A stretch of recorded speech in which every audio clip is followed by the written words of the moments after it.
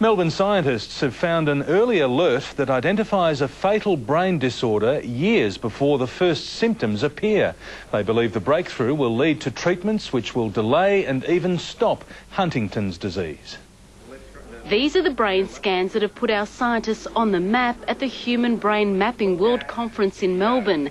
Using newly developed MRI technology, scientists from Monash University and the Howard Florey Institute found patients with Huntington's disease suffered extensive degeneration in their brains years before the physical symptoms occur. This is quite a significant and very exciting prospect for individuals who are gene positive.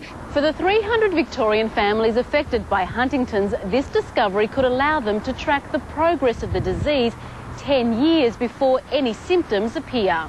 It's welcome news for 30-year-old Tony Mims, who's lived his entire adult life knowing he will eventually develop the incurable disease which killed his father. This research gives you hope that there are world-class facilities really making efforts to try to find this treatment and this cure.